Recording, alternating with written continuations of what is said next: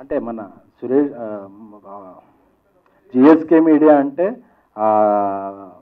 సురేష్, శ్రీనివాసు, కుమార్ అప్పుడప్పుడు guest appearance ఇస్తాడు.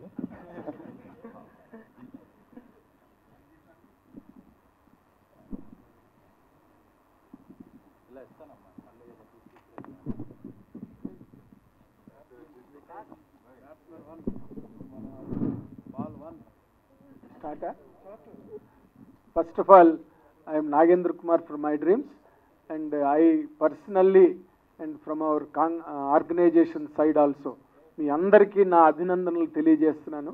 ఎందుకంటే ఇలాంటి సినిమాని చెయ్యాలన్న ఆలోచన కానీ ఇలాంటి కథ రాయాలన్నా కూడా కొంతవరకు గుండెల్లో చిన్న గుబులు ఉంటుంది. ఎందుకంటే రిసీవ్ చేసుకుంటారో లేదో అని చెయ్యాలంటే కూడా ఆర్టిస్టులకు కూడా భయం వేస్తుంది ఇలాంటి సినిమాలు. And especially that girl from పాత బస్తీ వైష్ణవి చైతన్య ఇలాంటి క్యారెక్టర్ నేను టేకప్ చేసినందుకు I personally congratulate you and I wish you all the best. And ఇది గ్రేటెస్ట్ పెర్ఫార్మెన్స్ ఇచ్చిన Anand Devarakonda, a wonderful performance in the climax. It reminded me of Vasant Kokila's Kamal Haasan performance in the climax scenes. And VirajAshwin, all the people who are involved in this project are being congratulated. And first question director garike, and ee సినిమాని ఈ కథని మీరు తయారు చేసేటప్పుడు అంటే ఈ social trends మీద ఒక కొరడా దెబ్బలాగా చెయ్యాలని అనుకున్నారా, లేకపోతే అసలు ఈ కథలో ఉన్న ఒక ఆర్ద్రతని చూపించాలి, ఆడపిల్లలాగా కొంత దారి తప్పిపోతున్నారన్న భావనతో చేశారా? What is your actual perpetual motivation ఈ కథను తయారు చేయడానికి కానీ ఈ సినిమాని చేయడానికి కానీ? సార్ అంటే నేను ఎప్పుడో ఒక 20 ఏళ్ల క్రితం నేను లవ్ చేశాను సార్. యాక్చువల్లీ దాంట్లో ఒక 8 నెలలు మోస్ట్ పెయిన్ఫుల్ సిచ్యువేషన్ అనుభవించిన. ఒక 8 నెలలు 20 ఏళ్ళు అయిపోయినా కూడా నాకు ఆ ఫీలింగ్ తెలుసు. ప్రేమించిన ప్రేమ తాలూకు పెయిన్ ఏదైతే ఉందో 20 ఏళ్ళు అయిపోయినా కూడా నాకు స్టిల్ తెలుసు.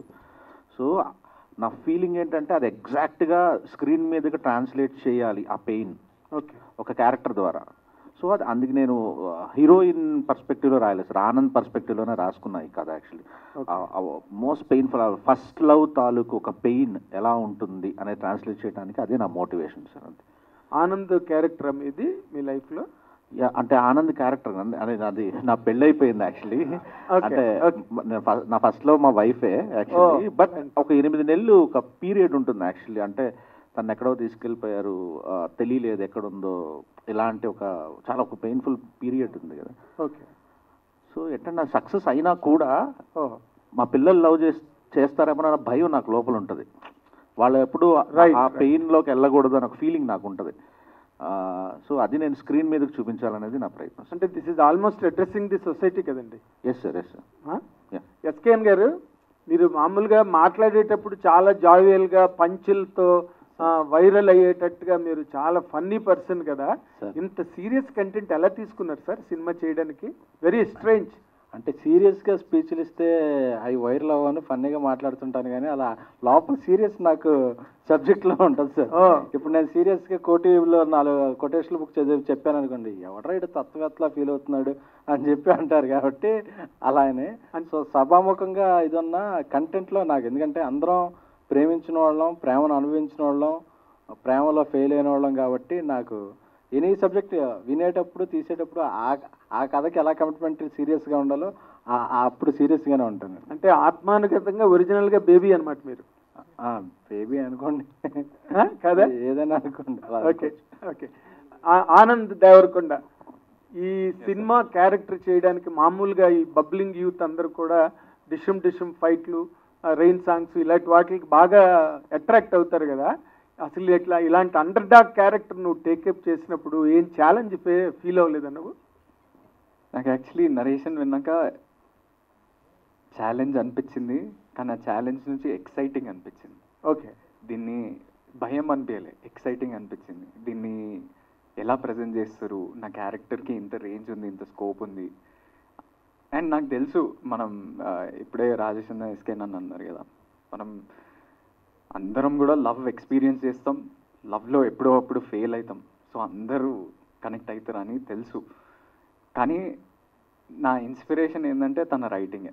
ప్రతి సీన్కి తన రాసిన డైలాగులు, మామూలుగా వేరే సినిమాలు చేసేటప్పుడు ఏదన్నా సాడ్ సీనో లేకపోతే ఏదన్నా ఏ ఎమోషన్తో ఉన్న సీన్ మన పర్సనల్ లైఫ్ నుంచి రీకలెక్ట్ చేసుకొని ఆ ఇమోషన్లోకి వెళ్ళి ఆ మూడ్కి వెళ్ళి యాక్టింగ్ చేయడానికి ట్రై చేస్తాం, అది చూపించడానికి. కానీ ఈ సినిమాలో నాకు కొత్తగా ఏంటంటే అది చదివేటప్పుడే నాకు ఆ ఎమోషన్ వచ్చేస్తుండే. ఆ సీన్ పేపర్ పట్టుకుని ఇట్లా చదువుతుంటే నాకు లోపల అనిపిస్తుండే ఆ సీన్ వాల్యూ ఏందో, ఆ రైటింగ్ వాల్యూ ఏందో. యా, సో అది చాలా ఎక్సైటింగ్ అనిపించింది. అంటే డైరెక్టర్ చెప్పింది చెప్పినట్టుగా చేయడం జరిగిందా, లేకపోతే నువ్వు ఇంప్రవైజ్ చేసుకుని హోంవర్క్ చేసుకుని చేయడం జరిగిందా? అంటే రైటింగ్లో క్లారిటీ చాలా ఉండేదండి.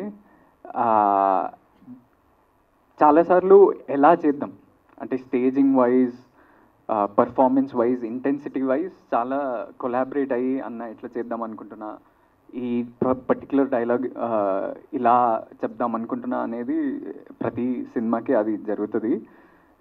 సో కొలాబరేటివ్ ఎఫర్ట్ ఇద్దరిది. Fantastic, what ever, all the very best. Thank you very much. Vaishnavi గారు, ఫస్ట్ ఆఫ్ ఆల్ కంగ్రాట్స్ అండి. Thank you. Entire me team, ఎస్కెన్ గారికి, రాజేష్ గారికి, ఆనంద్ గారికి, అందరికి కూడా. సో ఒక మంచి మూవీ అంటే ఇప్పుడున్న జనరేషన్లో ప్రేమ, విరహం, వేదన అనుభవించే వారికి ఆ పెయిన్ ఎలా ఉంటుందనేది మీ సినిమా ద్వారా చూపించడం జరిగింది.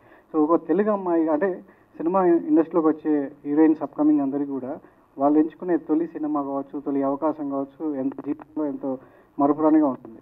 వినిపిస్తుందా?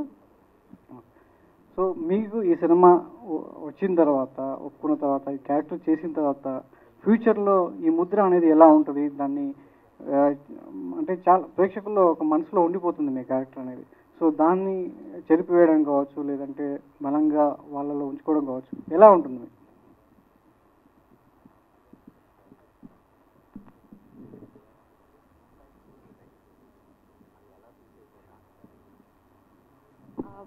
అంటే సార్ నేను నెక్స్ట్ ఇంకేమీ ఆలోచించలే.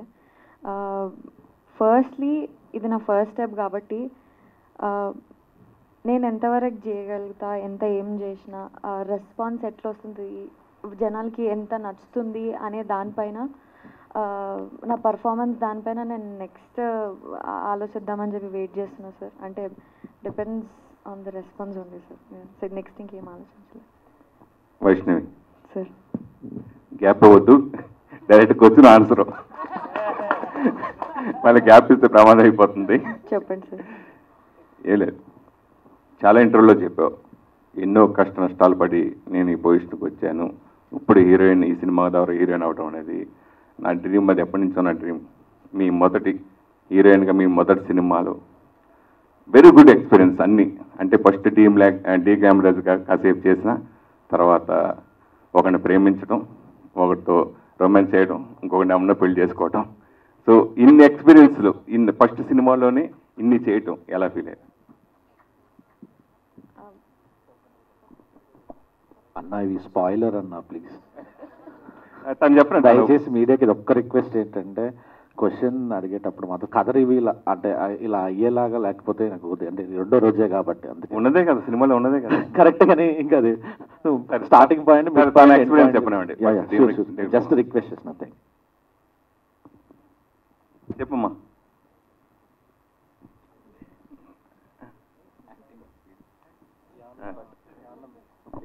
మిస్ అయితే థ్యాంక్ యూ సార్ అని చెప్పి. సరే, అదే ఫస్ట్ డీ గ్యామరర్గా క్యారెక్టర్ చేయడం, తర్వాత మోడర్న్ గర్ల్గా చేయడం, మొదటి సినిమాకే హీరోయిన్గా అనేక రకాల షేడ్స్ ఉన్న క్యారెక్టర్ చేయడం ఎలా ఫీల్ అయ్యావు అని అడిగా. దాన్ని అలా మార్చేదే. బేసికలీ బేబీ సినిమాలో ఏదైతే క్యారెక్టర్ ఉందో అది అనుకున్నంత ఈజీ అస్సలు కాదు సార్. అంటే ఆ క్యారెక్టర్లో ఫుల్ ఛాలెంజింగ్ సీన్స్ ఉన్నాయి. ఒక మీటర్ ఉంది, అక్కడ ఇక్కడ కొంచెం అటు ఇటు అయినా కానీ మీనింగ్ చేంజ్ అయిపోవడం లాంటిది కానీ, వేరేలా కన్వే అవ్వడం లాంటివి ఇలాంటివి ఉన్నాయి కదా. సో ఆ ప్రాపర్ ఏదైతే డైరెక్టర్ గారు అనుకున్న మీనింగ్ ఏదైతే ఉందో అది చాలా చాలా బ్యూటిఫుల్గా ఉంది. అది నాకు అనిపించింది హార్ట్ఫుల్లీ.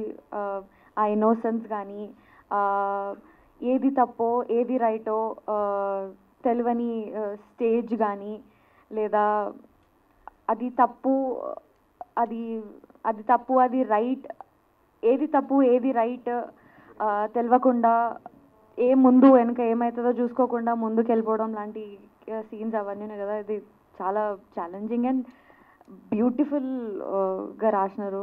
చాలా బ్యూటిఫుల్ క్యారెక్టర్. ఫ్రెండ్స్ ఏమన్నారు నీ ఫ్రెండ్స్ సినిమా చూసిన తర్వాత? అందరూ క్రేజీ చేసినారు. ఫస్ట్ ఆఫ్ ఆల్ నువ్వు చేస్తావు మంచి యాక్టింగ్ అని నమ్మకం ఉంది, కానీ నువ్వు ఇంత మంచి యాక్టింగ్ చేస్తావా అని మేము అనుకోలే. అసలు క్రేజీ క్రేజీ చేసినారు. ఫస్ట్ క్రెడిట్ మా ఫ్రెండ్స్ అందరూ రాజేష్ గారికి ఇస్తున్నారు. మా రియల్ లైఫ్లో కానీ ఈ ఇన్సిడెంట్స్ రాసినట్టు అనిపిస్తుంది మాకు, మమ్మల్ని మేము స్క్రీన్లో చూసుకున్నట్టు అనిపిస్తుంది. చాలా చాలా మంచిగా ఉంది అండ్ మస్తు ఖుషి అయినారు అందరూ. Anand, yes sir. వరుసగా సింపతిని సింపతిని క్యాచ్ చేసుకునే విధంగా ఆ టైప్ క్యారెక్టర్లు ఇంతకుముందు కూడా మీరు సినిమాలు చేశారు. ప్రజల్లో సింపతి పొందే క్యారెక్టర్లు చేశారు. మళ్ళీ ఇది అదే టైప్ క్యారెక్టర్ అని ఫస్ట్ మీరు అనుకున్నారు, ఫీల్ అవ్వలేదా? ఆడియన్స్ పాయింట్ అప్పుడు మీరు బాగా సింపతిని పొందారు ఈ సినిమా ద్వారా కూడా. అదేం స్ట్రాటజీ కాదండి. అంటే ఈ సినిమాలో సింపతి ఉందా నా క్యారెక్టర్కి అనేది స్ట్రాటజీ కాదు. చాలా కథలు వస్తాయి, దాంట్లో నాకేం నచ్చుతుంది, నా క్యారెక్టర్ ప్రెజెంటేషన్ ఏంటి, నేను అసలు దానికి మ్యాచ్ అవుతున్నా, ఆ విజువల్ ప్రెజెంటేషన్, ఆ లుక్, అవన్నీ ఆలోచించే చేస్తా. ఇది అంటే ఇదంతా కూడా ఒక మంచి టీమ్ సెట్ అయ్యి, నేనేం నమ్ముతా అంటే కంటెంట్ కన్నా ముఖ్యం సినిమాల్లో ఒక టీం, అంటే ఒక క్యాప్టెన్ ఆఫ్ ద షిప్ నుంచి ఇంతమంది సెట్ అయితే అప్పుడు మంచి సినిమా వస్తుందని. దీనికి అందరు సెట్ అయింది అనమాట. ప్రతి ఒక్క ఆర్టిస్ట్, ప్రతి ఒక్క టెక్నీషియన్ కానీ అంత సెట్ అయితే అంత మంచిగా వచ్చింది. అందుకనే ఆడియన్స్ అట్లా ఆ క్యారెక్టర్కి కనెక్ట్ అవుతుండ్రు. రాజేష్ సార్, మీరు బేబీ అనే ప్రాజెక్ట్ని ప్రొడ్యూస్ చేద్దామనే ఉద్దేశంతో మీరు స్టార్ట్ చేశారు అనుకున్నారు. మొదట అనుకున్నది ప్రొడ్యూస్ చేద్దామని. అలాంటిది ఈ ఒక్క సినిమాతోటైనా నేను ప్రూవ్ చేసుకుని డైరెక్టర్ కూడా ప్రూవ్ చేసుకుని అనుకున్నారు. సో ఈ సినిమా బ్లాక్ బస్టర్ కొట్టారు ఈ సంవత్సరానికి.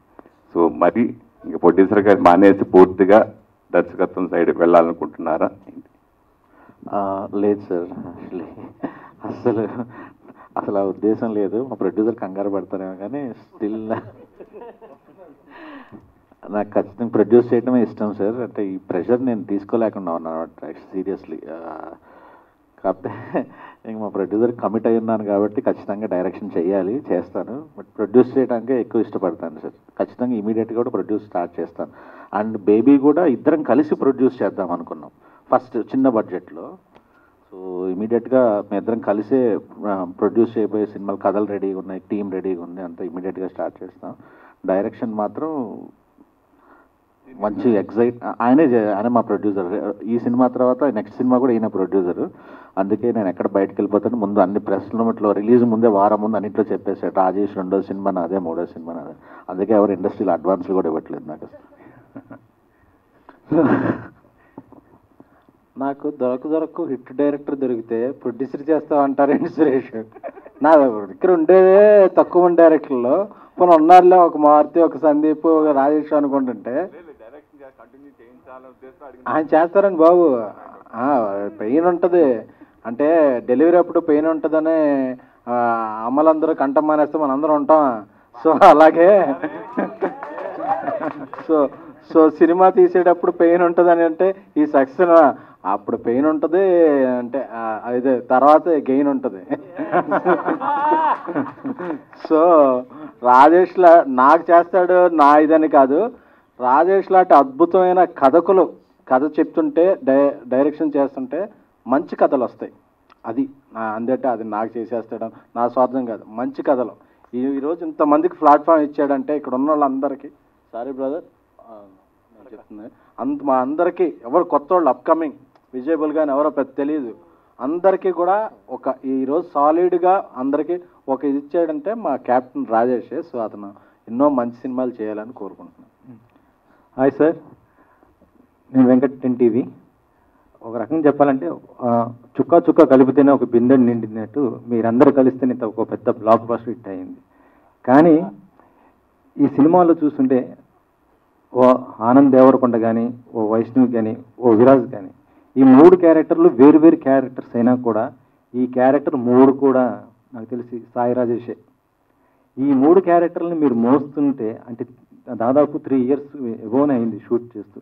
ఈ క్యారెక్టర్స్ మీరు ఎలా మోసారు సార్? అసలుకి ఇంత పెయిన్ఫుల్గా ఉండేటువంటి ఈ క్యారెక్టర్స్ని మీరు ఎలా డీల్ చేస్తున్నారు మీలో? సార్ థ్యాంక్స్ ఈ క్వశ్చన్ అడిగినందుకు.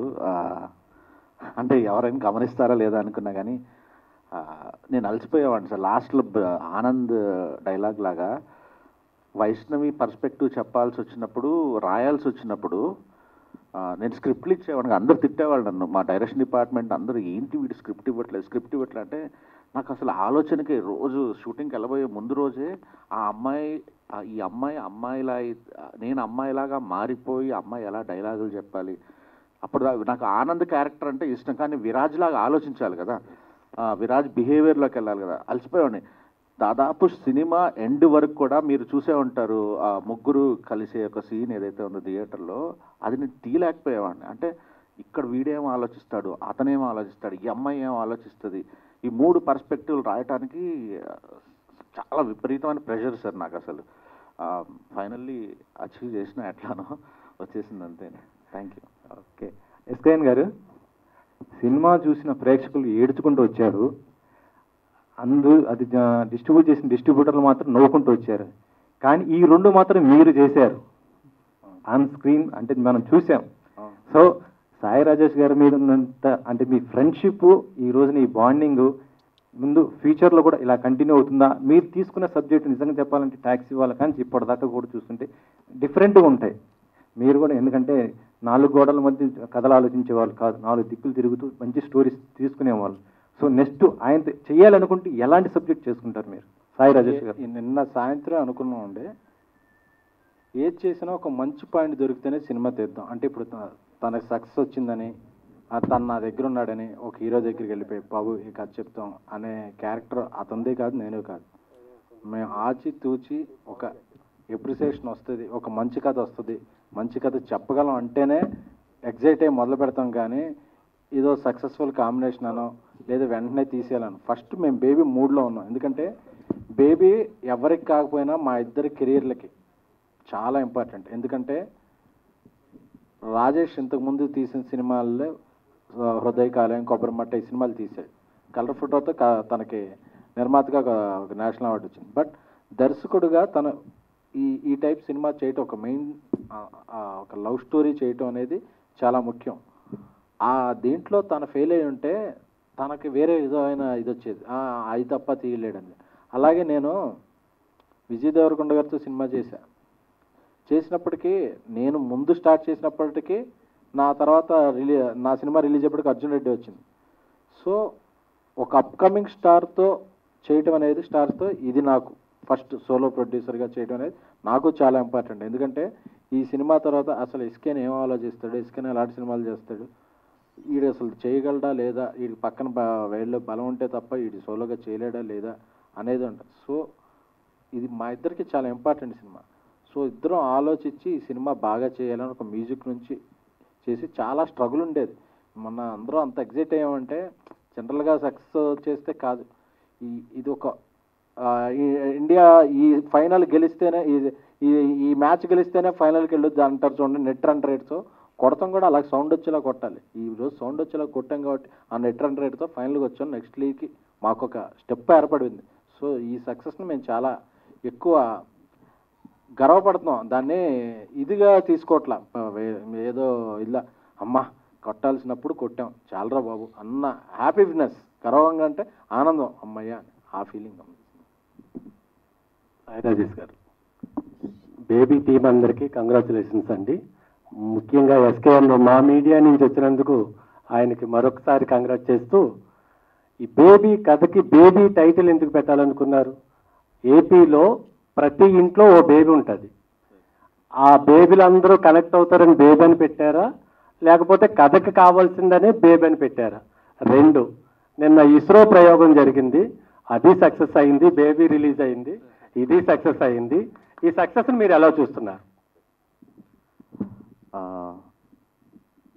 నేను అంటే ఫస్ట్ సినిమా జనాల్లోకి ఈజీగా వెళ్ళిపోవాలి అంటే ఫస్ట్ మార్నింగ్ షో టికెట్లు తెగాలంటే ఒక పాట ఉండాలి, ట్రైలర్ బాగుండాలి, దీంతో పాటు టైటిల్ బాగుండాలి సార్. అంటే బిఎన్సి, ఎస్పెషల్లీ బిఎన్సిలో చాలా సినిమాలు టైటిల్ బాగలేక కూడా ఓపెనింగ్ రాని సినిమాలు చాలా ఉంటాయి, ఎంత పెద్ద కాంబినేషన్ పెట్టినా కూడా.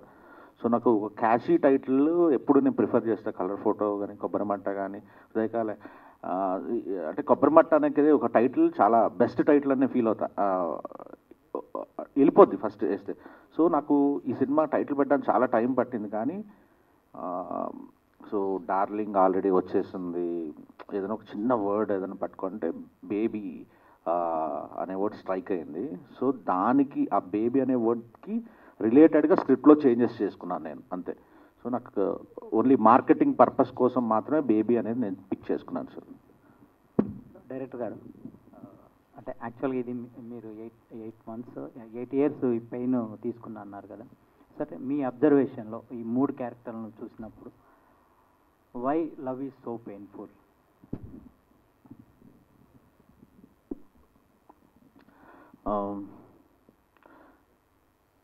తెలియదు సార్. అంటే సీరియస్లీ లవ్ ఇచ్చే హై కంటే కూడా లవ్ ఇచ్చే పెయిన్ చాలా దాని సాంద్రత, చాలా డెన్సిటీ చాలా పవర్ఫుల్ ఉంటుంది సార్. అది యాక్చువల్లీ మనం అనుకుంటాం ప్రేమలో పడి ఒక అంటే మీరు ఒక ప్రాసెస్, ఒక డబల్ సైడ్ లవ్ ఉన్నంతసేపు బాగానే ఉంటుంది, కానీ ఆ అమ్మాయి కానీ అబ్బాయి కానీ ప్రేమలో పడక ముందు అనుభవించేది, ఆ ప్రేమ కానీ డిస్టర్బ్ అయితే వచ్చేది మీరు ఊహించలేనంత ఇది. సో అది ఎందుకంటే ఇప్పుడు మీరు కొన్నిటిని ఆన్సర్ చేయలేరు. వాట్ ఈజ్ లవ్ అంటే ఒక్కొక్కరికి ఒక్కొక్కటి ఉంటుంది definition. So why love is painful అనే దానికి నేను చెప్పలేను క్లియర్గా ఆన్సర్. బట్ అది మిస్ అయిపోతుందేమో తెలుగు సినిమాలో అనిపించింది నాకు. అంటే modern love, urban love stories మాత్రమే వస్తున్నాయి ఈ మధ్యలో. నాకు గ్యాప్ కనిపించింది సార్. తేజ గారి తర్వాత ఉప్పెనలో కొంత ఉంది, కలర్ ఫోటో థియేటర్ రిలీజ్ కాలేదు. సో అందుకే ఆ పెయిన్ చెప్తే దానికి ఒక వాల్యూ ఉంటుంది అనుకున్నాను, అందుకే తీసాను సార్. అంటే ఈ చెప్పే క్రమంలో కొంచెం మీరు సీత గీత దాటినట్టుగా కొంచెం అంటే వర్డ్స్ ఈ డైలాగ్స్ లాట్లో కొంచెం గీత దాటారనే విమర్శని మీరు ఎలా తీసుకుంటారు? విమర్శ ఉంది సార్. నేను యాక్చువల్లీ సెన్సార్లో చాలా పోయినాయి, కానీ ఈ సినిమా ఇట్లా రాగానే ఉండాలని నేను అనుకొని తీసాను సార్. అంటే బూతుల వల్ల ఐ మీన్ లైక్ ఆ బ్యాడ్ వర్డ్స్ వల్ల సినిమాకి 10 టికెట్లు ఎక్కువ దిగుతాయని కాదు, దానివల్లే ఒక మాట బ్యాడ్ వర్డ్ వల్ల కొన్ని కథ ముందుకెళ్తుంది, కథలో పాత్రల తాలూకు ఇవి మారిపోతాయి సార్. అక్కడ అవసరం ఉన్నప్పుడే పెట్టాను, కానీ అవసరం లేని చోట ఎక్కడా పెట్టలేదు నేను. సో తప్పలేదు నాకు అది. వైష్ణవి గారు, బేబీ సినిమా చూసిన తర్వాత చాలామంది మా మీడియాలో కానీ బయట వాళ్ళు కానీ చెప్పేది ఏంటంటే సాయి పల్లవికి ఒక రిప్లికా దొరికిందనే ఒక కామెంట్ బాగా అనిపించింది. సో దీన్ని మీరు ఎలా తీసుకుంటారు? Thank you so much sir. నేను చాలా లక్కీ ఫీల్ అవుతున్నా ఇప్పుడు మీరు ఆ వర్డ్ అంటే. She is the brilliant actor, dancer, what not. అంటే అది చాలా పెద్ద కాంప్లిమెంట్ నాకు. నేను అది అందరి నుంచి వస్తుంది అని అంటే మేబీ నేను కొంచెం అరే భయ్ నేను మంచి చేసిన కొంచెం సక్సెస్ అయిననేమో అనిపించింది. అండ్ దట్ ఈస్ నేను మస్తు గర్వపడుతున్నా సార్ ఆ వర్డ్కి. అయితే చాలామంది మేము చాలా సినిమాలు చూస్తుంటాం, చాలామంది హీరోయిన్లను కొత్త వాళ్ళని చూస్తుంటాం, చాలామంది స్క్రిప్ట్ ఏదో చదివినట్టు యాక్టింగ్ చేస్తుంటారు. కానీ బేబీలో వైష్ణవి క్యారెక్టర్ చూస్తే ఏదో నీ పెయిన్ లాగానే నువ్వు అనుభవించిన ఒక ఎక్స్పీరియన్స్ లాగా బిహేవ్ చేశారు. దానికోసం ఎలాంటి హోంవర్క్ చేశారు? ఏదన్నా మీ చుట్టుపక్కల ఉండే అమ్మాయిల లో జరిగిన బ్రేకప్స్ కానీ పరిస్థితులను కానీ ఏమన్నా చూసి చేశారా? సో ట్రూ, నేను లైఫ్లో ఎంతో కొంత పెయిన్ అనుభవించిన, ఇంకా నా లైఫ్లో ఉన్న చుట్టుపక్కల వాళ్ళ లైఫ్లో కూడా నేను పెయిన్ చూసిన దగ్గరుండి. అది ఎట్లుంటుందో తెలుసు. అండ్ ఇది పక్కన పెడితే ఇక్కడ డైలాగ్స్ కానీ ఏదైతే సీన్స్ ఉన్నాయో అవి నాకు ఇది ట్రూ, ఇది నిజం, ఇట్లా అవుతుంది, నిజంగా ఈ పర్సన్ ఇట్లా ఫీల్ అయింది కాబట్టే ఇంత డెప్త్ ఉన్న మీనింగ్ తీసుకొస్తున్నారు అని చెప్పి అది నాకు క్లియర్గా డైలాగ్స్లో అర్థమైపోయింది సార్. అంటే అది ఎక్కిపోయింది నా బ్రెయిన్లోకి. ఇంకా ఆయన కొంచెం ఫీడ్ కూడా ఇస్తుండే, ఇప్పుడు ఈ సీన్లో ఈ పర్సన్కి ఈ ఎక్స్పీరియన్సెస్ ఉన్నాయి, ఈ ఎక్స్పీరియన్స్ వల్ల ఈయన ఇట్లా రియాక్ట్ కావాల్సి వస్తుంది అని చెప్పి ఒక యాక్టర్కి ప్రాపర్ ఫీడ్ ఇచ్చి ఆయన చెప్తుండే మాకు. సో మేము అది బ్రెయిన్కి ఎక్కించుకొని హార్ట్కి ఎక్కించుకొని చేస్తుండే. అందులో ఇన్ఫ్యాక్ట్ ఆ జోన్లో నుంచి బయటికి రావడానికి మాకు టైం పడుతుండే. ఇలాంటి సిచ్యువేషన్ రియల్ లైఫ్లో ఎదురైతే మీరు ఏం చేస్తారు? ఎలాంటి సిచ్యువేషన్స్? సినిమాలో వచ్చిన సిచ్యువేషన్. రియల్ లైఫ్ అంటే ఇప్పుడు సినిమాలో ఈ అమ్మాయి బస్తీ నుంచి ఎక్స్ప్లోర్ అయ్యి బయటికి వస్తుంటుంది కదా, నేను కూడా రియల్ లైఫ్లో అదే సేమ్ పాత బస్తీ నుంచి ఇక్కడికి వచ్చి ఈ లైఫ్ అంతా చూసి అంతెందుకు నేను చంద్రాయన్ గుట్ట నుంచి బండి మీద ఇక్కడికి వచ్చేటప్పుడు నాకు కొత్త వరల్డ్ లాగా కనిపిస్తుండే.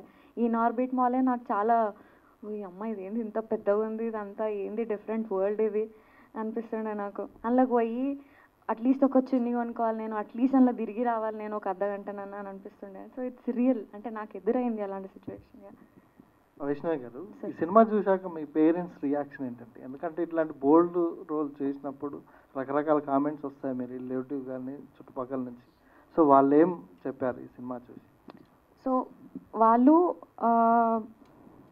ఫస్ట్ నుంచి అయినా కానీ నాకు చిన్నప్పటి నుంచి అయినా కానీ నాకు ఒక ఫ్రీడమ్ ఇచ్చినారు, ఇట్లా చేయాలి అట్లా చేయాలని చెప్పేసి ఏం పెట్టుకోలేదు. సినిమా చూసేటప్పుడు కూడా వాళ్ళు నా పేరెంట్స్ దానికంటే కూడా యాజ్ అ ఆడియన్గా చూసినారు.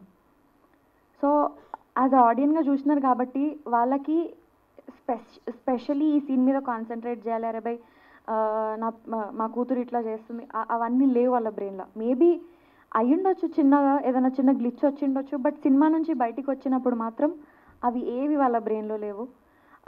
ఈ పిల్ల ఎంతవరకు పర్ఫామ్ చేసింది, ఈ పిల్ల 100% ఇచ్చిందా లేదా, మూవీ ఎంత సక్సెస్ అయింది, మూవీలో ఏం మ్యాటర్ ఉంది అని వరకే చూసినారు వాళ్ళు. నేను అడిగిన కూర్చొని వాళ్ళు ఏమంత స్పెసిఫిక్గా దాని మీద కాన్సన్ట్రేట్ ఏం చేయలేరు.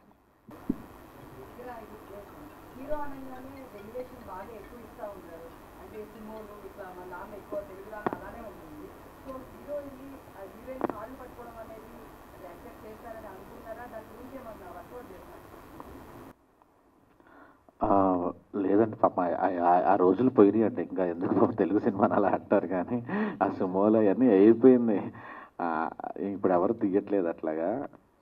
రెండోది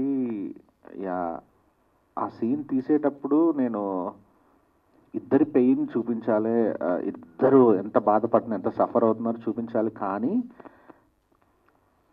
అక్కడ రెండు థింగ్స్ మనసులో పెట్టుకున్నానండి. ఒకటి, కాళ్ళు పట్టుకొని వాడు స్టిల్ వాడు ప్రేమిస్తున్నాడు, ఇంకా ప్రేమిస్తున్నాడో ఆ పెయిన్ ఖచ్చితంగా చెప్పాలి, అదే ఎంత ప్రేమ ఉందో తనకు తెలియాలి.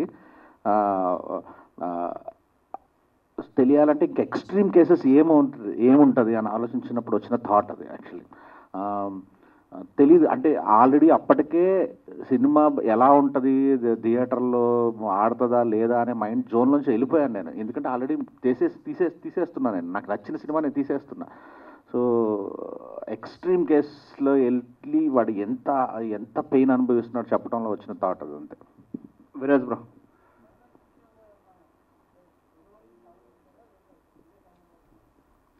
లేదండి, ఇదే ఫైనల్ వర్స్. సినిమా కథ అనుకున్నప్పుడే, సినిమా అసలు స్టార్ట్ అయిందే, స్టార్ట్ పాయింట్ ఎండ్ పాయింట్ అదే.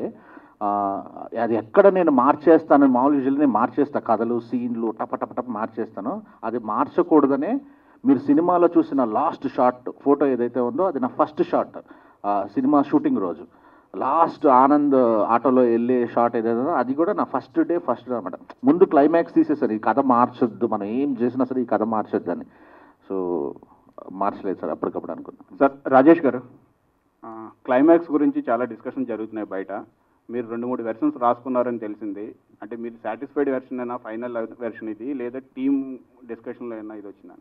లేదు సార్, అసలు నేను 2-3 వర్షన్లు అలా ఆలోచించలేదు సార్, ఇదే క్లైమాక్స్. అంటే రియల్ లైఫ్లో నుంచి నేను ఏదైతే తీసుకున్నానో అది ఈ క్లైమాక్స్ కాదు సార్. ఆ క్లైమాక్స్ తీయకూడదు కూడా, తీస్తే ఒక రాంగ్ మెసేజ్ వెళ్తుంది, అందుకని నేను తీయలేదు అది. సో నిజంగా ఇది ఎలా ఎండ్ చేయాలని ఆలోచించి దాని తగ్గట్టుగానే మార్చి రాశాను సార్. రియల్ లైఫ్లో జరిగిన ఇన్సిడెంట్ చాలా very bad brutal thing actually. Viraj భాయ్. Hi bro. సినిమా రిలీజ్ ముందు కలిసినప్పుడు మనం థియేటర్లో సక్సెస్ లేదు అన్నారు కదా. థియేటర్ సక్సెస్ సంజయ్ థియేటర్లో చూస్తే మారుమోగుతుంది. అవునండి. ఎలా ఉంది మీ ఫీలింగ్ ఇప్పుడు? అయ్యో నిన్నే వెళ్ళండి థియేటర్కి, సంధ్యాకి, మల్లికార్జునకి, గోకుల్కి. నేను ఎప్పుడు ఇది ఎక్స్పీరియన్స్ అవ్వలేదు. ఎప్పుడో చిన్నప్పుడు పెద్ద పెద్ద హీరోలు సినిమాలకి వెళ్ళినప్పుడు చూశాను. అది ఈరోజు మమ్మల్ని చూస్తూ జనాలు అలా అరుస్తున్నారు, రియాక్షన్స్ అంటే. నేను మొన్న కూడా కొంతమంది రియాక్షన్ వీడియోస్ పంపిస్తున్నారు ఫ్రెండ్స్ అందరూ వాట్సాప్లో. సో ఎప్పుడైతే నేను ఎవరో కూడా తెలీదు చాలామందికి, కొన్ని డైలాగ్స్కి, మా ఇద్దరు సీన్కి, ఇవన్నిటికీ చాలా మంచి రెస్పాన్స్ వస్తుంది. ఇంకా అది డైజెస్ట్ అవ్వట్లేదు, but I'm feeling so happy for that. Hi Vaishnavi. Cinema success అయ్యిందంటే it's because of you only. That's my opinion. అంటే యూట్యూబ్లో చాలామంది నటీనటులు మీ పెర్ఫార్మెన్స్ చూసిన తర్వాత అరే మేము కూడా సినిమాల్లో యాక్టింగ్ చేయగలం, వస్తాం చేస్తాం అని చాలామంది గర్వపడుతున్నారు. నేను ఎందుకంటే చాలామంది స్టేటస్లు కూడా చూశాను. సో అంటే నా క్వశ్చన్ ఏంటంటే, బేసిక్గా ప్రతి అమ్మాయి లైఫ్లో ఈ సినిమాలో ఒక క్రూషియల్ పాయింట్ ఉంది. అంటే అరే ఇది ఈ విషయం వచ్చినప్పుడు దీన్ని ఎలా ఫేస్ చేయాలి, అమ్మకి చెప్పచ్చా, నాన్నకి చెప్పచ్చా, బాయ్ ఫ్రెండ్కి చెప్పచ్చా లేదా. సో అలాంటి రియల్ లైఫ్లో ఒక అమ్మాయికి వస్తే దాన్ని ఎలాగ అధిగమించాలి. కొంతమందికి తెలియదు, అరే ఈ విషయం వచ్చినప్పుడు ఇలా వచ్చినప్పుడు సిచ్యువేషన్ నేను ఇలా అధిగమించాలి. కొంతమందికి అక్కడితో ఆగిపోతారు తెలియక, ఎవరితో చెప్పుకోలేక. సో అలాంటి సిచ్యువేషను రియల్ లైఫ్లో ఎవరికైనా వస్తే మీరు దాన్ని ఎలా అధిగమించాలని మీ పాయింట్ ఆఫ్ వ్యూ మీరేం చెప్తారు ఒక అమ్మాయికి?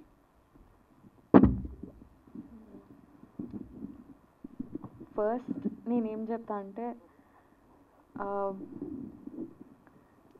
వాళ్ళు ఇట్లా అవుతున్నారు, వాళ్ళ లైఫ్ ఇట్లా చేస్తున్నారు, వాళ్ళ లైఫ్ ఇట్లా చేసినందుకు ఇట్లా మారుతుంది అని వాళ్ళ ఎగ్జాంపుల్స్ తీసుకోవడం మానేయాలి. నీ మనకు కూడా బ్రెయిన్ ఒకటి చెప్తుంది, హార్ట్ ఒకటి చెప్తుంది.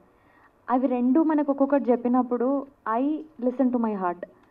సో నా హార్ట్ ఎప్పుడు నాకు తప్పు చెప్పదు సార్. సో నేను వాళ్ళకు కూడా అదే చెప్తా, ఫస్ట్ ఆఫ్ ఆల్ ఆలీల మాటలు వినడం మానేయాలి. నేను జనరల్గా ఒక రిలేషన్షిప్ స్పాయిల్ అవుతుంది అంటే ఒక మూడో మనిషి వచ్చి ఒక రాయి వేయడం వల్ల ఆడిని వేయనియొద్దు. ఫస్ట్ ఆఫ్ ఆల్ ఆడికి ఆ స్పేస్ ఇవ్వద్దు. అరే భయ్ నీకు తెలుసు అది ఒకవేళ అది పాజిటివ్ అవుతుందా నెగిటివ్ అవుతుందా, అది ఎంతవరకు పోతుంది, ఆ స్కేల్ అనేది ఆ రిలేషన్షిప్లో ఎవరైతే ఉన్నారో వాళ్ళిద్దరికి తెలుస్తుంది. ఆ మూడో పర్సన్కి ఏం తెలుస్తుంది, మేబీ ఆ సిచ్యువేషన్కి తగ్గట్టు వాడు ఏదో చెప్పేసి వెళ్ళిపోతాడు. అది మనం బ్రెయిన్కి ఎక్కించుకున్నాం అనుకోండి, ఇక్కడ దాకా వస్తాయి కథ. So just listen to your heart. Maybe మనకు అప్పుడప్పుడు మన లైఫ్లో పాజిటివ్స్ ఎదురైతాయి, నెగిటివ్స్ కూడా ఎదురైతాయి. ఉరుకులాటలో డెసిషన్స్ తీసుకోవద్దు. కొంచెం పేషెన్స్ పెట్టుకొని ఆగి 2-3 సార్లు ఆలోచించి, ఇంకా మన లైఫ్లో మన మంచి కోరే వాళ్ళు చాలా తక్కువ మంది ఉంటారు. మన పేరెంట్స్, మనం లవ్ చేసిన మన ఫ్రెండ్స్, వాళ్ళందరూ వాళ్ళు చెప్పిన మాటలు కూడా ఒకసారి మనం బ్రెయిన్లో పెట్టుకోవాలి. అలా మాటలు మనం కన్సిడర్ చేస్తే మంచిగా ఉంటుంది అంతా. వైష్ణవి గారు, స్క్రీన్ మీద మీ పర్ఫార్మెన్స్ చూస్తున్నప్పుడు పక్కన ఆనంద్ ఉన్నా, సో మిమ్మల్ని ప్రోత్సహించే వాళ్ళు ఉన్నా, ఒక డైలాగ్ అంటారు అర్జున్ రెడ్డిలా ఫీల్ అవుతామని. కానీ నిజంగా చూస్తే స్క్రీన్ మీద వైష్ణవి నిజంగానే అర్జున్ రెడ్డి లాగా, విజయ్ దేవరకొండ లాగా కనపడింది. సో ఏంటి ఆ కామెంట్ విన్నప్పుడు చాలామంది చూసిన వాళ్ళందరూ కూడా వైష్ణవి లేడీ అర్జున్ రెడ్డి లాగా కంపేర్ చేస్తున్నారు, కామెంట్ చేస్తున్నారు. సో మీకేమనిపిస్తుంది? సార్ అది అంతా రాజేష్ గారు, మీకు ఈ కరెక్ట్ క్వశ్చన్కి ఆన్సర్ రాజేష్ గారి దగ్గరే ఉంటుంది. అది చాలా పెద్ద కాంప్లిమెంట్. మేబీ మీరు ఆన్సర్ చేస్తేనే ప్రాపర్ ఆన్సర్ వస్తుంది అనిపిస్తుంది.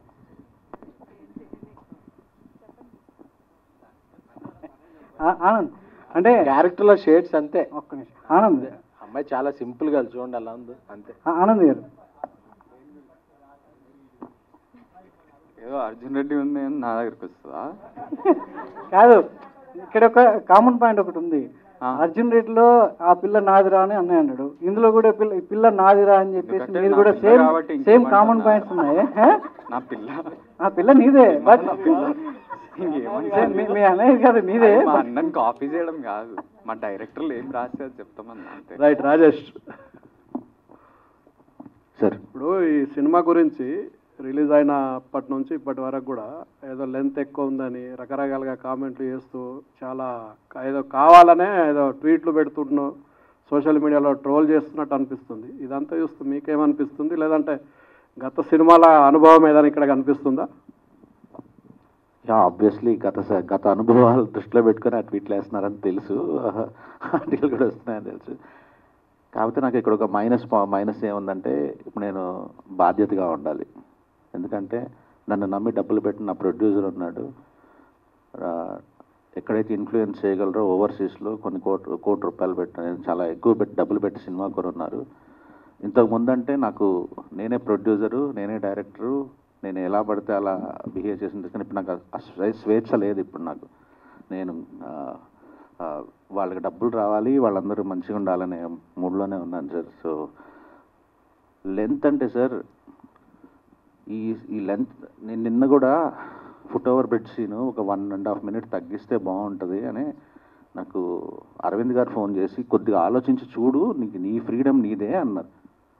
నేను అన్నపూర్ణ స్టూడియోకి వెళ్ళి డీసీపీలో పెట్టి కట్ చేస్తుంటే సార్, ఆ అమ్మాయి చెడ్డదైపోద్ది ఆ 1.5 minutes కానీ వెళ్తే.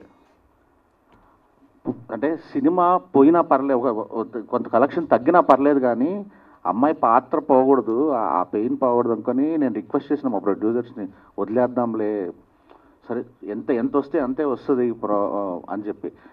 క్యారెక్టర్లు అన్నీ చెప్పాలి సార్, నేను మొత్తం అన్నీ చెప్తాను. ఇప్పటికే చాలా చెప్పలేకపోయాను, అందువల్ల కొన్ని కాంట్రవర్సీలు వస్తున్నాయి. ఇంకా ఫాదర్ రోల్, మదర్ రోల్ చాలా అన్నీ చెప్పాల్సి వస్తున్నాయి. కానీ ఈ కథ ఇంతే సార్, ఇంకా లెంత్ అప్పటికి నేను చాలా చాలా చాలా మిస్ కొట్టేసిన పాయింట్లు. వాటికి అన్నిటికీ నేను సారీ చెప్పాల్సిన సిచ్యువేషన్ కూడా రావచ్చు చాలాసార్లు, ఎందుకంటే వాటి జస్టిఫికేషన్ ఇచ్చి లెంత్ వల్ల తీసేయాల్సి వచ్చినాయి అవి.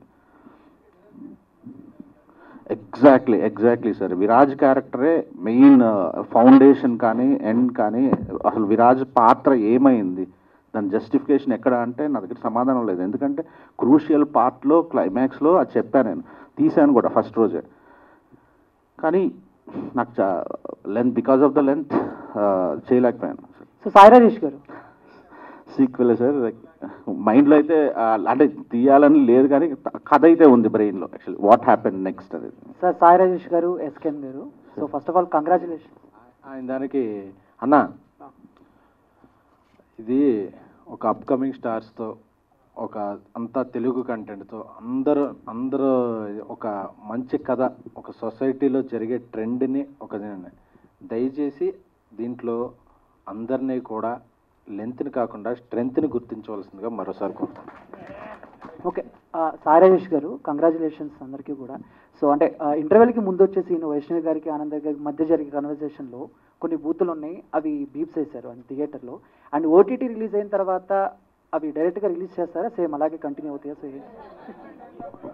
ఓటీటీకి సంబంధించిన ఇప్పుడు ఈ సినిమా ఓటీటీలో చాలా రోజులు రాదు కాబట్టి అదే అసలు ఓటీటీ టాపిక్కే అవాయిడ్ చేస్తున్నాం. సాయి రాజేష్ అండ్ ఎస్కేఎన్ ఇద్దరికి ఇప్పుడు ఈ సినిమా రిలీజ్కి ముందు మీ సినిమా పోస్టర్తో పాటు పవన్ కళ్యాణ్తో దిగిన ఫోటోలు కూడా షేర్ చేశారు. దానికి కారణం ఏంటండి? మేము చేసాము సార్, ఫ్యాన్స్ చేశారు సార్. అంటే మేము నేను తను ఇద్దరం మెగా ఫ్యాన్స్, కానీ మా లైఫ్ స్టార్ట్ అయ్యింది ఇద్దరం అలానే ఫ్రెండ్స్. చిరంజీవి గారి అభిమానులుగా. సో చిరంజీవి గారి అభిమానులు కానీ, కళ్యాణ్ గారి అభిమానులు కానీ, చరణ్ గారి ఫ్యాన్స్, బన్నీ ఫ్యాన్స్, వీళ్ళందరూ మమ్మల్ని కాస్త ఓన్ చేసుకుంటారు అందరూ. అలా మేబీ వాళ్ళు అభిమానంతో వేస్తుండొచ్చు సార్, అంతే. ఆనంద్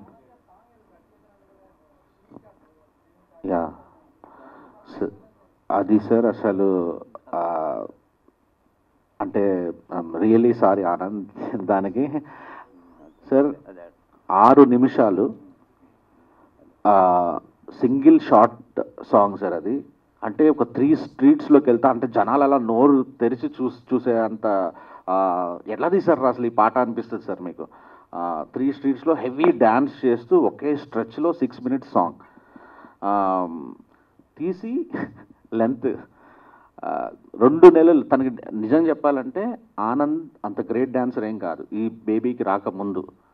కానీ దీని గురించి విజయ్ పోలాకి మాస్టర్ దగ్గర నుంచి తన డ్యాన్స్ ప్రాక్టీస్ చేసి నేనైతే వెరీ పర్టికులర్. నేను కొబ్బరి మట్టి తీసేటప్పుడు కూడా నువ్వు నీకు డ్యాన్స్ రాకపోతే నాకెందుకు, నాకు డ్యాన్స్ కావాలి నా సినిమాకి ఇలానే చెప్పేవాడిని. నువ్వు చేయాల్సిందే అంతే.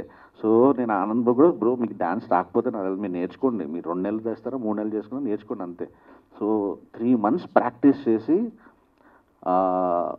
హోల్ నైట్ డ్యాన్స్ ఒక 5 మొత్తం ఒక చిన్న మిస్టేక్ జరిగితే మొత్తం తీయాలి సార్ మొత్తం ఆ సాంగ్. అలా చేసి లాస్ట్ షాట్ ఓకే అయిన తర్వాత ఎర్లీ మార్నింగ్ 4:30 or 5 ఓకే అయిన తర్వాత కట్ చేస్తే యాపిల్ వాచ్లో తన హార్ట్ రేటు 180 ఉంది, 180 190 ఉంది. నాకే భయం వేసింది. అంత కష్టపడితే నేను సింపుల్గా అట్లా తీసేసాను, మూడ్లో ఎమోషన్లో వర్కౌట్ అట్లా తీసేసాను. యా ఆనంద్ ఒక్కసారి ఆనంద్ ఒకసారి అందరి ముందు చెప్తున్నాను, ఆనంద్ ఆ పాటకి ఎంత కష్టపడ్డాడో తెలుసు. ఆ పాటని 1000 మంది అభిమానులు అలాగే మీడియా సమక్షంలో ఈ నెక్స్ట్ వీక్లో ఒక సింగిల్ స్క్రీన్లో చూపించబోతున్నాను.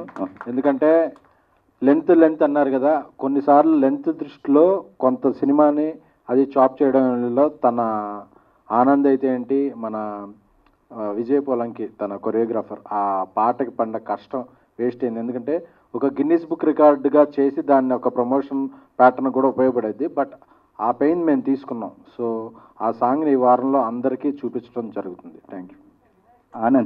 ఆనంద్ ఒకసారి ఆనంద్ ఇప్పుడు అన్న హీరోయిన్ అని తమ్ముడు వచ్చాడు అనే ఒక విమర్శ ఉంది మీ మీద. సో అలాంటి వాళ్ళకి బేబీతోని ఫస్ట్ డే 7.7 crores ఓపెనింగ్స్ ఇచ్చారు. సో మీ ఫీలింగ్ ఏంది, విజయ్ దేవరకొండ ఫీలింగ్ ఏంది, మీ నాన్న ఏమన్నాడు? మా అన్నకి జస్ట్ ఒకటి షేర్ చేసిన ఇప్పుడే ఈ ప్రెస్ ఇంటరాక్షన్ ముందు. ఆయన స్టైల్లో రెస్పాన్స్ మెంటల్ అని పెట్టిండు అంతే. సో ఆయన ప్రీమియర్స్ మొన్న చూసినప్పుడు కూడా మీరంతా రియాక్షన్ చూసిండ్రు, మా ప్రొడ్యూసర్ని హక్ చేసుకొని, మా డైరెక్టర్ని హక్ చేసుకొని. Everyone he appreciated everyone. ఒక్కటే చెప్పాలనుకుంటున్నా, దట్ కొన్నిసార్లు ప్రూవింగ్ పీపుల్ రాంగ్ అనే దాంట్లో మనం తప్పు దారిలో వెళ్ళిపోతాం. More important than that is to prove your self right. నాకు తెలుసు నేనేం చేయగలుగుతా, నాకు తెలుసు. అంటే ఈ రూమ్లో 100 మంది ఉంటే మేబీ నేను లాస్ట్ 10లో ఉండొచ్చు అందం, బ్యూటీ, స్మార్ట్నెస్ విషయంలో, హ్యాండ్సమ్ విషయంలో. కానీ నా ఎఫర్ట్, నా సిన్సియరిటీ ఎవరు క్వశ్చన్ చేయలేరు. సో ఆ విధంగా ఇంతవరకు వచ్చిన, ఆ విధంగా ఈ టీంని నమ్మి నేను ఈ సినిమా చేసిన. అందుకనే ఎవరు ఏం రాసినా, ఎలాంటి ఎజెండాలతో ఏం రాసినా జనాలు యాక్సెప్ట్ చేసి ఆ ఓపెనింగ్ ఇచ్చిండ్రు. So I can just thank the audience. నిన్న థియేటర్కి వెళ్తే వాళ్ళ స్టైల్లో అన్న ట్రోలర్స్ని ఎట్లా చూపించినాం అన్న వాళ్ళకి అనేది 100 మంది అరుస్తారు సినిమా అయిపోయినాక. సో ఐ థింక్ ఇంకంతే, you just have to prove your self right. మన మీద నమ్మకం ఈ టీంలో ప్రతి ఒక్కరూ అదే ప్రూవ్ చేశాను. విజయ్ బుల్గానిన్ కానీ, విరాజ్, నేను, వైష్ణవి 8 years బ్యాక్ వచ్చిందంట ఇండస్ట్రీకి, నాకు మొన్న తెలిసింది. తను ప్రూవ్ చేసింది. రాజేష్ అన్న చెప్పాను టీజర్ లాంచ్ అప్పుడు ఎంత ఒక విధమైన నెగిటివిటీ ఫేస్ చేసిండని. బాలరెడ్డి అన్న ఎన్నో సినిమాలు చేసిండు, సక్సెస్ లేదు, ఈరోజు సక్సెస్ వచ్చింది. So everyone had to prove them self right for this film and we did it. So Vijay బుల్గన్ గారు, మ్యూజిక్ డైరెక్టర్ సార్, మీ బీజిఎం సినిమాకి ప్రాణం చాలా బాగా వచ్చింది. సో మీ ఫీలింగ్ ఏంటి? ఇంకొకటి నెక్స్ట్ కాకినాడలో షూటింగ్లు మానేసి హైదరాబాద్లో స్టూడియో పెడుతున్నారా? ఎలా? తప్పకుండా సార్, హైదరాబాద్లోనే ఉంటాయి ఇక్కడి నుంచి. చాలా హ్యాపీగా ఉంది సార్. అంటే బీజిఎం అంటే ఇప్పటివరకు చేసిన మూవీస్కి వీటికి నాకు అంత సక్సెస్ ఎక్కడ దొరకలేదు. బట్ దీనికి బీజిఎం చాలా బాగుంది. మీరు అంటున్నారంటే దీంట్లో డెఫినెట్లీ సగం క్రెడిట్ మా డైరెక్టర్ గారికి వెళ్తుంది. ఎందుకంటే అంత మంచి మూవీ ఇవ్వకపోతే నేనేమీ చేయలేను ఇక్కడ. బట్ అది నాకు చాలా హెల్ప్ అయింది. అంటే ఈ మూవీ నన్ను ఎక్కడికో తీసుకెళ్ళింది ఒక రకంగా. Thank you.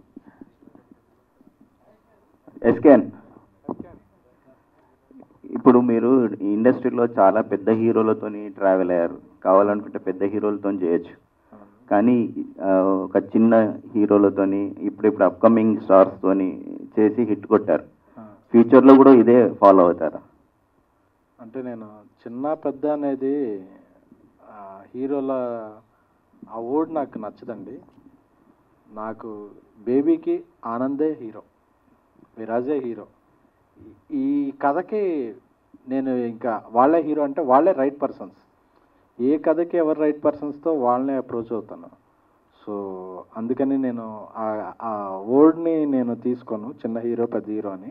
ఒక కంటెంట్ ఎవరు చేయగలరు, బేబీకి ఆనందే చేయగలడు, బేబీకి విరాజే చేయగలడు, బేబీకి వైష్ణవి చేయగలడు. సో కంటెంట్ అని నమ్మి ముందుకెళ్తాను. నెక్స్ట్ నేను చేసే కొన్ని సినిమాలు పెద్ద స్టార్స్తో కూడా ఉన్నాయి, అవి నాకు అవకాశం ఇస్తున్నారు, అవి వాళ్ళు చెప్తే బాగుంటుంది. సో అలాగే నేను ఎప్పుడు ఏ రోజు పెట్టినా ఏ సినిమా తీసినా నాకు నన్ను నమ్మిన హీరోయే పెద్ద హీరో, నన్ను నమ్మిన డైరెక్టర్ పెద్ద డైరెక్టర్, నేను చేసేదే పెద్దది. అంటే నాకు ఆ రోజు నేను అన్నం తింటున్నానంటే ఆ సినిమా నుంచి ఇది అవుతున్నా, నేను కష్టపడుతున్నానంటే ఆ వర్క్. సో నేను ఏది చేస్తే అదే పెద్దది, అదే నా జీవితం, అదే నా work. Thank you. SKN Sai Rajesh గారు, మనందరం మెగా అభిమానులుగానే ఇండస్ట్రీలోకి రావడం జరిగింది. సో ఆ ప్రాంతీయ అభిమానంతో ఉంటుంది ఇప్పటికే మెగాస్టార్. అందుకు మీరు సినిమా స్టార్టింగ్లో కూడా మెగాస్టార్ చిరంజీవి గారికి కృతజ్ఞతలని మీరు కార్డు కూడా వేశారు. సో భవిష్యత్తులో మెగా హీరోలతో చేయాల్సి వస్తే ఎవరితో చేస్తారు సాయి రాజేష్? ఎలాంటి కథ నువ్వు రెడీ చేసి పెట్టుకున్నా మీ ఇద్దరు కాంబినేషన్లో రావచ్చా? లాస్ట్ అర్థం కాలేదు సార్. మెగా హీరోలతో చేస్తే ఎవరి కోసం కథ రెడీ చేసుకుని వచ్చావు అంటున్నా, ఎలాంటి కథ ఉంది అంటే? ఓకే ఓకే, నేనైతే చేయలేను అనుకుంటా, హ్యాండిల్ చేయలేను షూర్గా. అంటే తెలియదు సార్, నేను ఎప్పుడు స్టార్స్తో చేయలే. అండ్ ఫస్ట్ అసలు చిరంజీవి గారిని ఆయన ముందు పెట్టుకొని యాక్షన్ చెప్పేంత ఆయన గురించి కాదు, ఆ హీరోలు ఎవరితో ఎవరైనా సరే ఫ్యాన్గా కష్టం అనుకుంటాను సార్, అంటే డీల్ చేయడం. నేను వైష్ణవి, ఇద్దరు హీరోల్ని డామినేట్ చేసే క్యారెక్టర్ నువ్వు చేస్తున్నప్పుడు నీకు ఎలా అనిపించింది? ఇద్దరు హీరోని డామినేట్ చేసావని అనే ఇది ఏమన్నా అనిపించింది నీకు? అసలు సినిమాలో ఇద్దరిని డామినేట్ చేసిందిగానే ఉంది. లేదు సార్, నాకు డామినేషన్ ఇక్కడ ఏం అనిపించలే. ఇక్కడ ఎవరి రోల్స్ వాళ్ళు ఎక్స్ట్రీమ్గా పర్ఫామ్ చేసినారు, డామినేషన్ ఏం అనిపించలేదు సార్.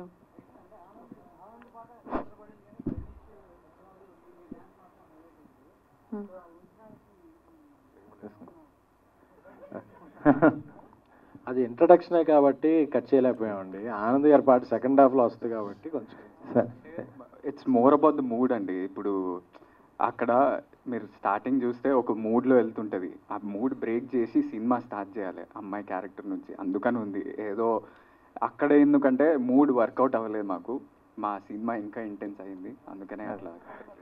మీరు ఏదో స్పెషాలిటీ పార్షియల్ ట్రీట్మెంట్ కాదు. లేదు, అది కూడా తీసేయమన్నారు మా ప్రొడ్యూసర్ యాక్చువల్లీ. ఎందుకు అర్థం కదా, యా మారుతి గారు మా ప్రొడ్యూసర్ ఇద్దరు ఆ డ్యాన్స్ లేపేసి అన్నారు. నాకు అంటే మరి హీరోయిన్ ఏంటి ఊరినే బయట డ్యాన్స్ చేసుకుంటే లోపలికి వస్తే వాళ్ళ మదర్తో మాట్లాడుతుంది కదా నెక్స్ట్ సీన్లో, మరి అక్కడ ఓపెన్ చేయాలి నా హీరోయిన్. నేను ఎందుకు ఓపెన్ చేస్తా? హీరోకి అంత పొద్దున్న వర్షం వేసి కాళ్ళు వేసి ఇట్లా వేసి ఓపెన్ చేసి అమ్మాయి జస్ట్ లోపలికి వస్తా.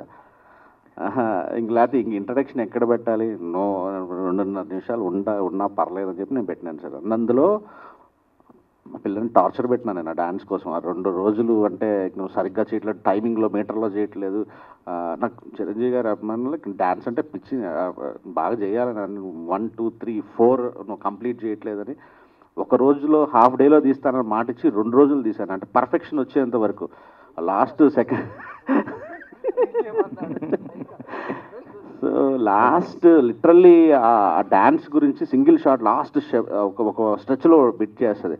అదైతే దాన్ని భయపెట్టి లిటరల్గా పాప అంత కష్టపెట్టి చేయించాను, నాకు మనసు రాలేదు. అంటే ఆనంద్ది చాలా క్రిటికల్ ఫేజ్లో వస్తుంది సార్ ఆ సాంగ్ అనమాట.